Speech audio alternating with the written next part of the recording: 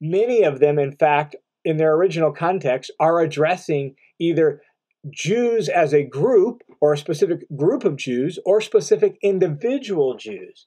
Some are talking about mankind in general. Some are talking about Gentiles, but many are speaking about Jews themselves. And that's terribly important because Paul's point is all people, Jews and Gentiles, are under sin. And thus, verse 19 drives home the point of this string of quotes. Look what Paul says in verse 19.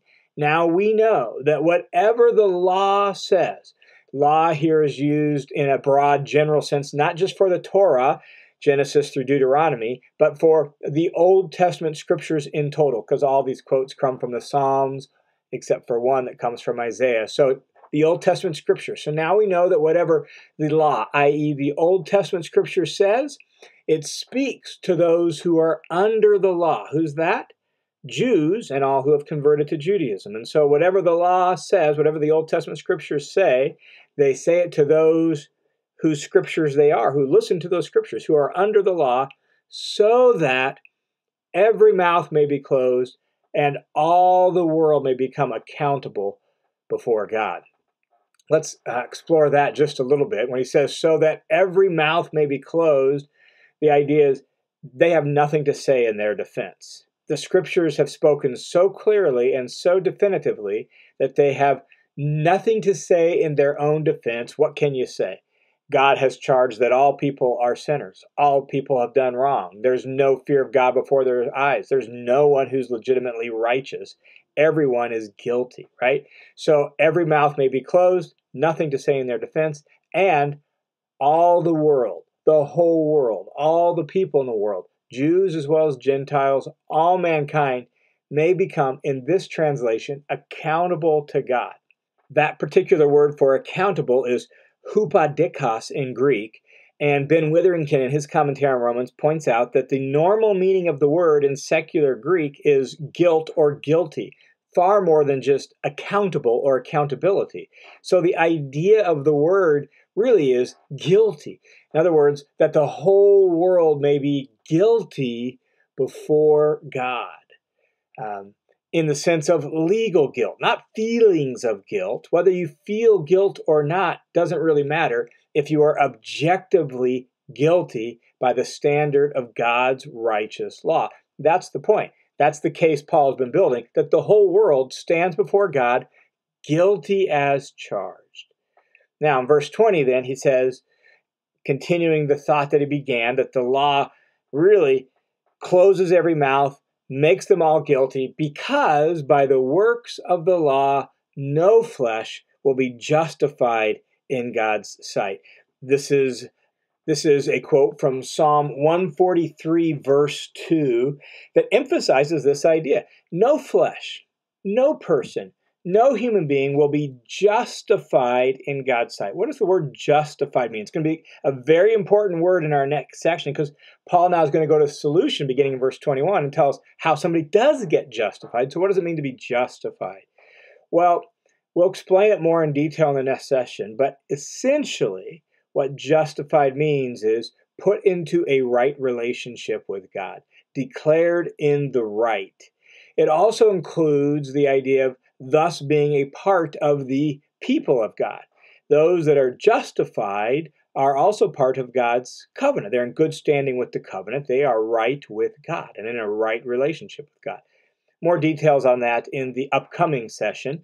But here, know that no flesh is going to be put into a right relationship with God by virtue of the law, the Old Testament law. He says, because by the works of the law, meaning observing the Torah, keeping the old covenant, that didn't work. Didn't work for the Jews, not going to work for anyone else. In fact, the Jews suffered the curses of that covenant. They are still enduring the long-standing curse of exile under foreign domination. God's glory is not returned to his people, right? So they're still experiencing the ultimate and final curse of that covenant. And so the works of the law, especially the observable kind of boundary marker works, Sabbath keeping, food laws, circumcision, those sorts of things, None of those are going to justify somebody in God's sight. Instead, what the law does, Paul says in the last bit of verse 20 is,